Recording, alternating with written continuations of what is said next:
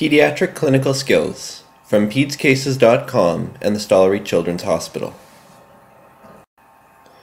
This video will introduce you to lumbar puncture, an important clinical skill in pediatric medicine.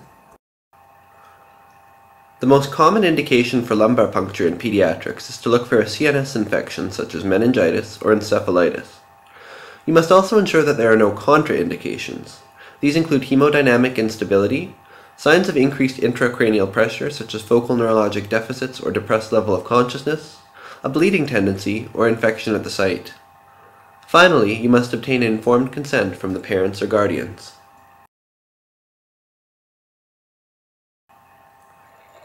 If possible, 20 to 30 minutes before the procedure, you should apply a topical local anesthetic to the site. Commonly used anesthetics are Maxilene and Emla. Landmarking is important both for the application of the anesthetic and for performing the procedure itself. We'll review it now. Identify the iliac crest on each side of the infant. Place one finger on each crest and trace your fingers together across an imaginary line. This will lead you to the site of the puncture in the midline, at about the L3 or L4 level. This is below the end of the spinal cord. You may find it helpful to hold a finger of your non-dominant hand at that space to mark the spot. This will also allow you to feel if the child is rotating away from you. Lumbar puncture should be performed in a sterile manner.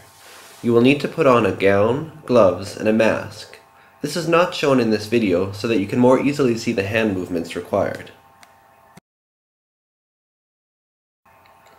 Your equipment will come on a reusable or a disposable tray. Your tray will contain drapes, several containers, gauze, and a few basic instruments. Often it will have tubes. If not, tubes must be placed on your tray prior to beginning the procedure.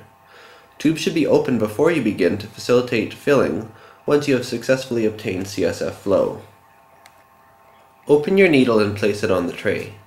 It is important to note that there is a stylet within the needle. For infants, you will typically use a 22 gauge 1.5 inch needle. Longer or larger gauge needles will be used for older children and adolescents.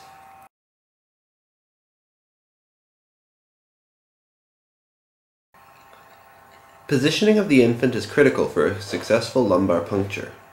You need a good helper to position and hold the infant. Your assistant should be experienced and should respond to your feedback about positioning. The helper will hold the hips and shoulders, curling the child in a position to open up the interspinous processes. Infant lumbar punctures are typically not sedated, so the infant must be firmly held. Many helpers tend to curl the baby away from you, rolling their spine upwards. However, it is essential that the length of the baby's spinal cord is parallel to the table. Remember, the right alignment is critical.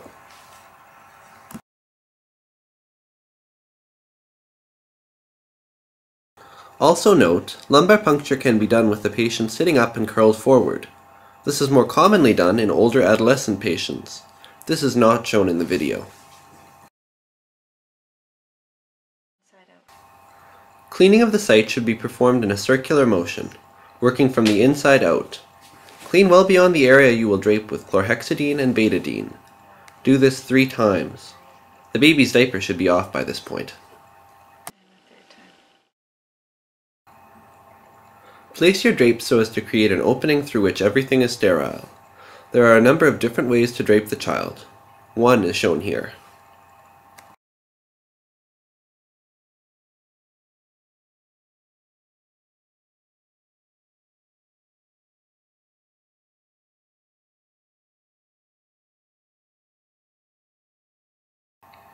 It is now time to perform the procedure and obtain the cerebrospinal fluid. Remember that your needle must have a stylet in it. The stylet needs to be in, or else tissue can be pushed into the spinal canal. This can cause a devastating local reaction. Make sure that you are comfortable. Many people prefer to be sitting during the procedure, in which case it is important to make sure the surface that the infant is on is at an appropriate height. Stabilize your dominant hand on the baby's sacrum and aim towards the umbilicus. You should aim towards the umbilicus so that you can pass between the spinous processes. If you go in perpendicular to the skin, You are much more likely to hit bone, as you can see in this model.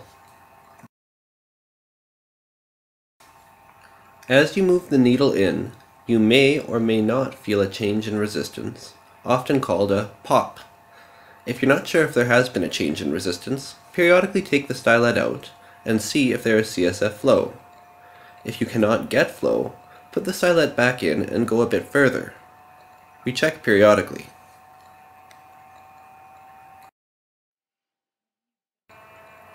Once you have flow, collect the fluid in 3 to 4 tubes. If you can, get about 1 centimeter in each tube.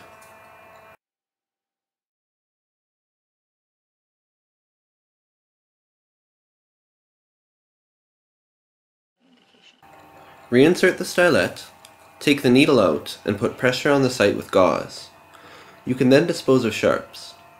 Put a band-aid on and tell the patient and their family that the child should remain supine for at least 30 minutes to minimize the potential post-tap headache.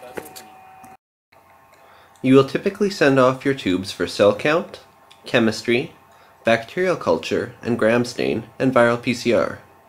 Other fluid analysis may be necessary depending upon the indication. If there is blood, you will need to decide whether it is blood or bloody CSF. If it is blood, take the needle out and try again. Bloody CSF, however, is not as dark and it will not clot.